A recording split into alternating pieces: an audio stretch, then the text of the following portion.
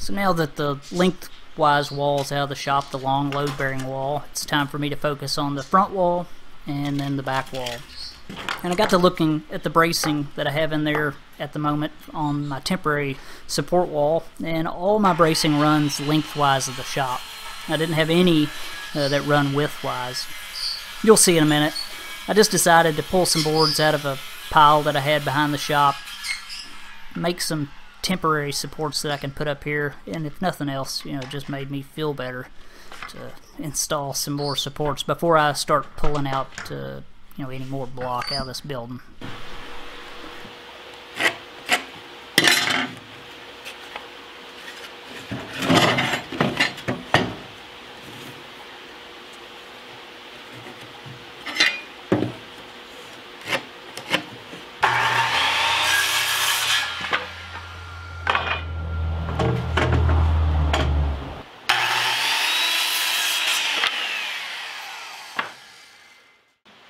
So even though these little braces are short, I'm putting in a whole lot of them. Every load-bearing post on this temporary wall will have one. And like I said, just a little extra security for me, because up to this point I didn't have anything to keep this building from wanting to tilt widthwise. Everything I had was, focused on its stability lengthwise.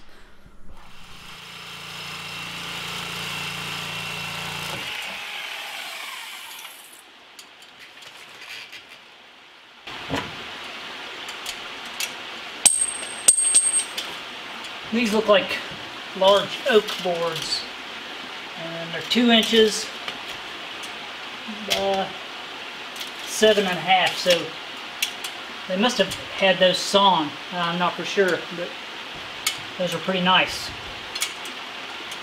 Run all the way around the building.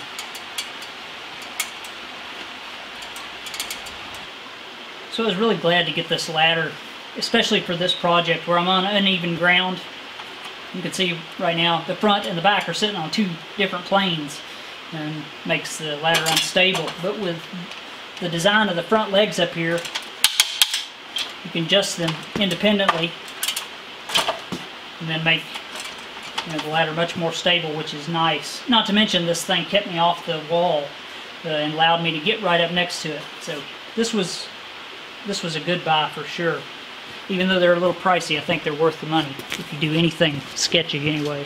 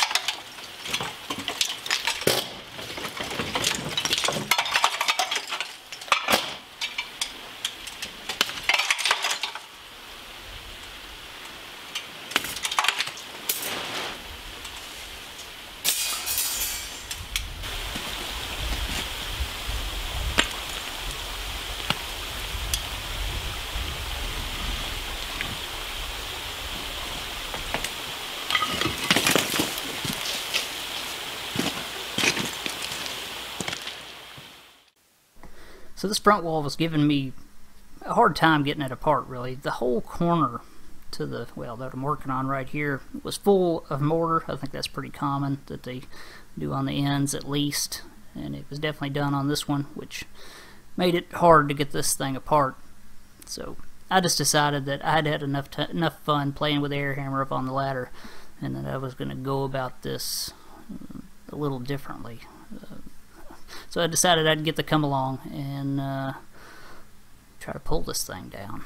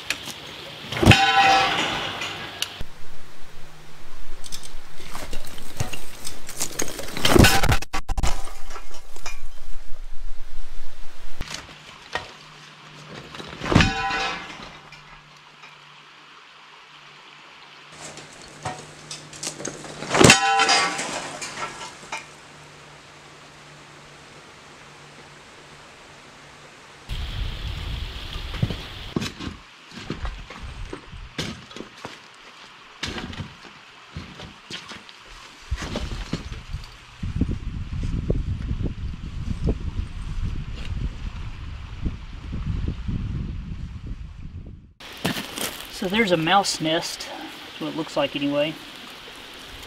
Same thing that builds in your air filter housings of your cars that sit around, or like in your glove boxes. It's really common for mice to build under the air covers, the air shroud on small engines, lawnmowers, riding lawnmowers, snow blowers, stuff like that. And this stuff will pack in there where they're air-cooled engines and overheat your engine if you don't look for that. So I've seen that I don't know how many times. Small engines get ruined because of a mouse.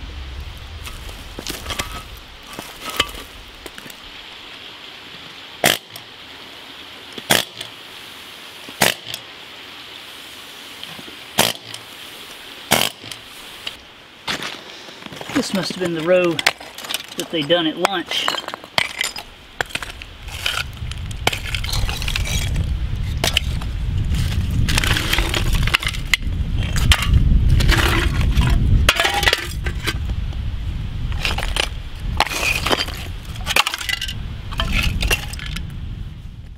Those guys were getting serious when they built this wall, this front one. A pack of Vantage cigarettes. It's an old pack, a bottle of A&W root beer, and there's like 2 or 3 more cans in there that I got out of the wall. So, you know, they were serious when they were building this one.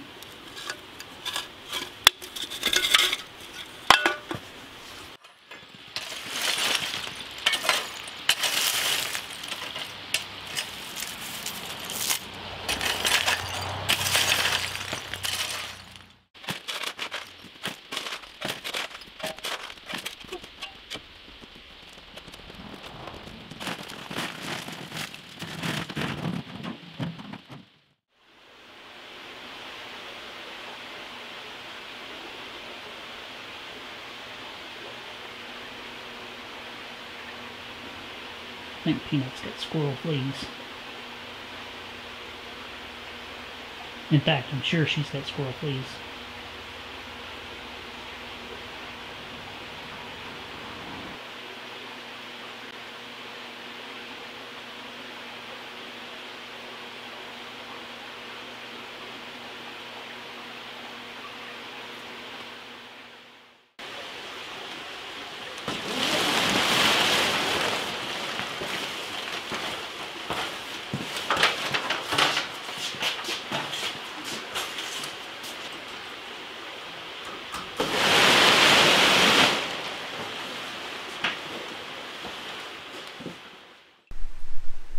spring is definitely here.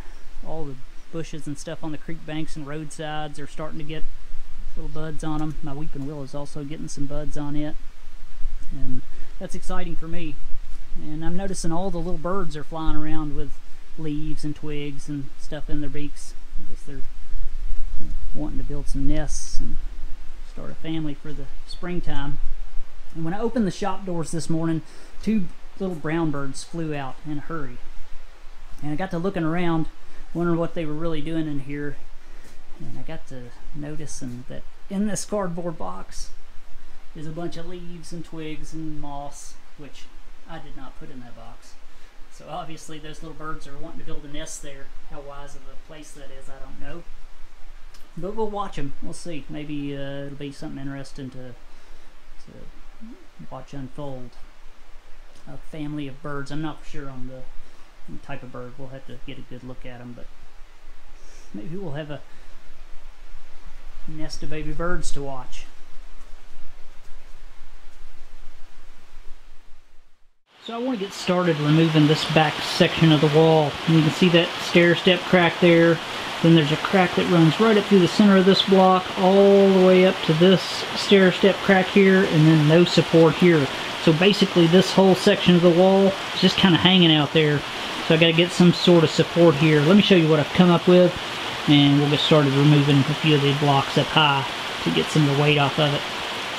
So in this gap here between this block, I'm going to be using this piece of 4x4 that I cut long ways. Just use the scale saw, cut it from one side and then the other, just at a sharp angle there, where it'll act as a wedge, kind of a self-locking wedge. So I'm just going to put this in this gap here, and then take a hammer and drive that in until it's got quite a bit of tension on it. And that should, at least, if nothing else, it'll give me a false sense of security that this may stay where it's at until I can get some of the weight off of it.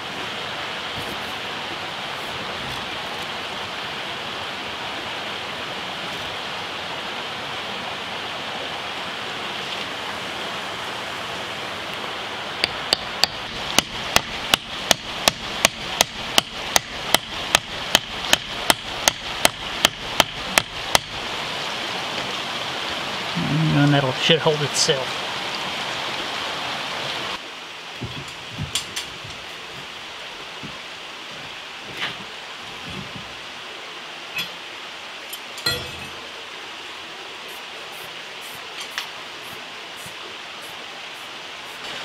So there's a fail from Harbor Freight. I just put this on last week, I think. Diablo 1/2-inch hose. Tried not to abuse it. I haven't dropped anything on it, and I'm running it about 150 psi, 160, so maybe right around half or slightly above its designed rating. It says do not exceed. Yeah, do not exceed 300 pounds. So there's a fail from Harbor Freight. So I'd stay away from those until they up their game a bit. That's pretty disappointing, actually. So it's back to the Goodyear hose. I believe it's a Goodyear anyway. It's probably 15 years old, and the only problems that this hose has ever given me is problems that I've caused by dropping stuff on it. So that's a big fail on that Diablo hose.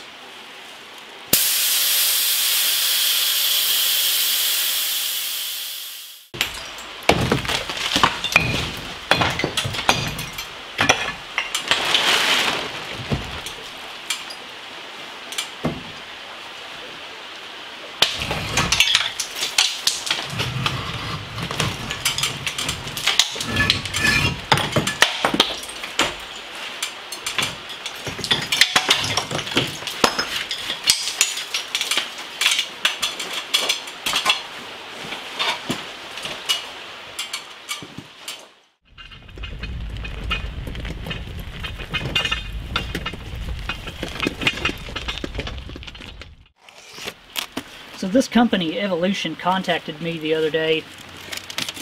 They said, we want to send you a saw. I've seen other creators use this same saw, but I never gave it a lot of attention. I'm not a fan of chop saws by any stretch. They're one of my least favorite tools. But this one doesn't cut with an abrasive action. It's not an abrasive chop saw, let's say that. I don't even know what to expect when I open this box. I've never seen one of these in person, so I'll be curious to see how its construction you know, stacks up to normal chop saws that I've experienced in the past, which are horrible. Lots of heat, lots of sparks, and lots of noise. So let's get this out of the box, get a look at it, and see what it's all about. Might come in handy for that rebar. So first impressions, this thing out of the box is it's pretty heavy actually, heavily built it seems. It's got some weight to it. And it appears to be like most chop saws that I've seen in construction anyway, other than I'm pretty sure that most of the ones that I've seen, the bases are made of stamped sheet metal, where this one is cast aluminum. It also has a what appears to be a metal strip right here where the vise slides back and forth. I'm assuming that's for durability reasons. The fixed or the movable jaw here is cast iron. Looks to be about twice as big as it probably needs to be. Acme thread with a quick adjusting mechanism, which is pretty common on most chop saws that I've seen. The fixed jaw looks to be cast iron as well. I don't know if that's aluminum or plastic. This one is cast aluminum, this handle here, so this one probably is as well. Just loosen that, and it's got a spring plunger on the back, so you can miter the fixed jaw for, I guess, setting it quickly. So that's pretty handy, I guess. It looks like it has a couple other positions where you can move this jaw for some reason. Factory V block for the movable jaw, which is nice. And it slides up and down on the movable jaw to, I guess, accommodate different size diameter stock. The arm here with the gearbox, all cast aluminum, nice heavy spring seems to be.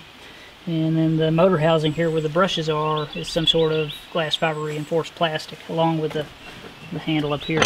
So, not bad actually as far as its construction.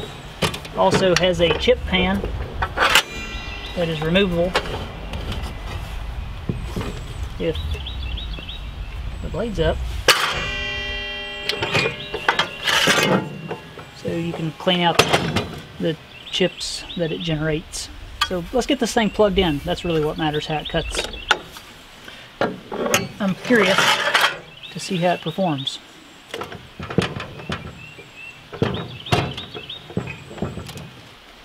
So it comes with a 2-conductor, 14 gauge, 10 foot long cord, which is nice, and it's pretty cold out here. It's actually fairly flexible. It says it pulls 15 amps, supplied with a 14-inch blade, but can take a 15-inch blade maximum. So this is a 14-inch made in Japan blade. So see how this thing actually cuts. So it looks like 3/4 10 threaded rod. They sent several items. They sent this, which is 3/8 by 5 inch. Looks like some 4-inch by 1/4 inch angle iron, some 4-inch by 1/4 inch pipe, and then some square. So there's 3/4 10. We got the V block in there. I'll try that. Looks about 3/4. Looks about as small as this little V will handle.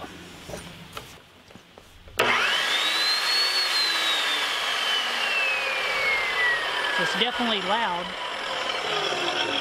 but you can see the blade runs much slower than an abrasive saw.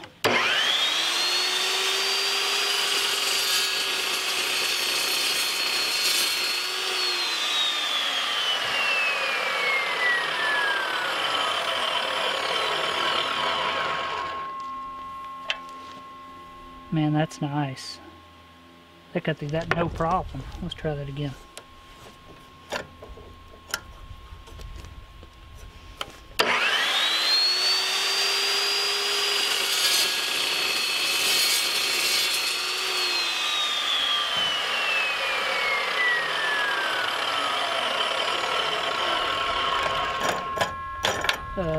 I'm impressed with that. There's actually no heat in that at all. Huh. Let's try something different. Let's try that. 3/8 thick, 5 inches long or wide.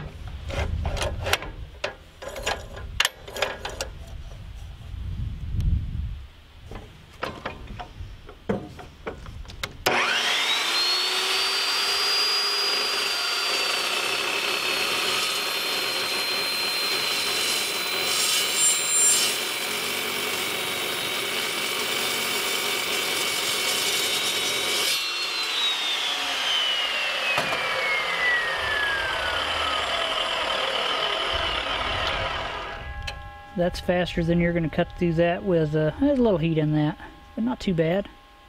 That's faster than you're going to cut through that with about anything else. Maybe a bandsaw. A little chatter. I am surprised. Try something else.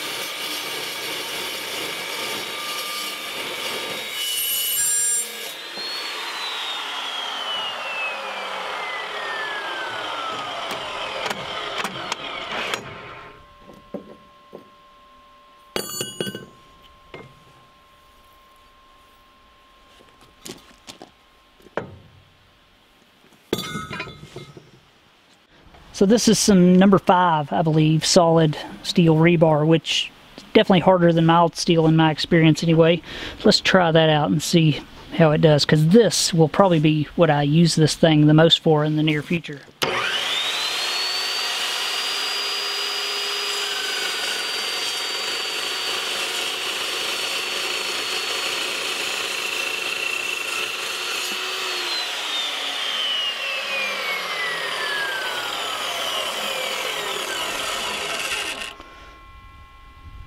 So that done really well. Some sparks, but yeah, probably ought to unplug it. Yeah, didn't seem to hurt the blade.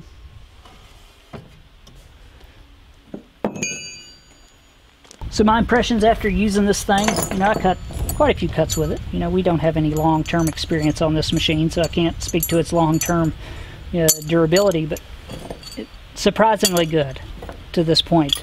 I mean, it walked through that stuff without any problems at all. All my experience is on an abrasive saw, so comparing the two, this one's definitely better. You know, it still generates a lot of hot chips you wouldn't want to get down your shirt, but I don't think it's going to catch your shop on fire. Ear protection, eye protection, obviously still required with this thing. And I've been looking over it, trying to find flaws with it. I don't want to just say good things about it. If there's something bad with it, I want to say that too, but you know, other than some fit and finish issues, you know, nothing glaringly obviously wrong with it. So I'm a bit impressed, I have to say. If anything comes up in the future problem-wise, we'll obviously point it out, but you know, I'm happy to have one in the shop. And if I had a lot of general fab work to do, where I was cutting a lot of stock to, you know, plus or minus 50 to 100 thousandths or so, I think this would be perfect for that, actually.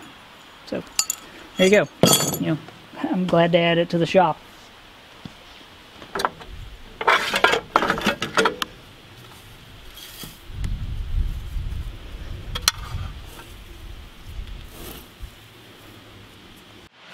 Well guys, that's it this week. I was hoping to get the front wall and the back wall out this week, but I ran into so many things that slowed me down externally that it was just impossible to get that back wall out. But this whole demolitions went faster than what I thought it would anyway, so I'm still happy with my progress. So next week we'll take off where we left off, get that back wall out, start removing this pad, you know, and then start formulating a plan to reconstruct this thing. It'll feel good to be done with the demolition. I'm getting pretty tired of chipping mortar and packing blocks, even though, you know, the work's really just begun. But, you know, we're making pretty good progress, I think. So that's it. Thanks to my viewers, patrons, and subscribers. Like I always say, anybody who's supported me on this project, it's definitely much appreciated. Click on my little guy to subscribe to the channel. Hit the bell for notifications. I think that's it. So, thanks for watching, guys, and I'll see you next time.